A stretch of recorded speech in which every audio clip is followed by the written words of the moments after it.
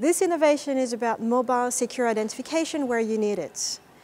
In the identity world, one of the key challenges is inclusiveness, meaning reaching out to people where they are. In emerging countries, it means going into rural areas, remote areas where sometimes you lack electricity.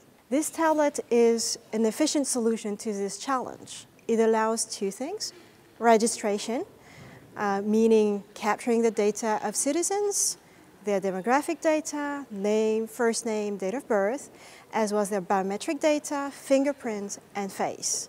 Once this data is captured, it is sent to a central database for verification and issuance of an identity document. Once this document is issued, the same tablet allows to verify the identity of the owner by reading the card, either in contact or contactless mode, and requesting a biometric confirmation of the owner that he is a rightful holder of the card. Today, this tablet has been deployed in the field already and is field proven. It has been deployed on various continents for different use cases.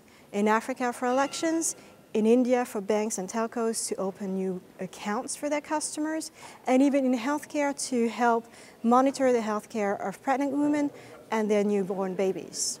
Tomorrow, we are already thinking of adding new use cases to this tablet with more access control use cases, and we're evaluating the need to add an iris capture feature.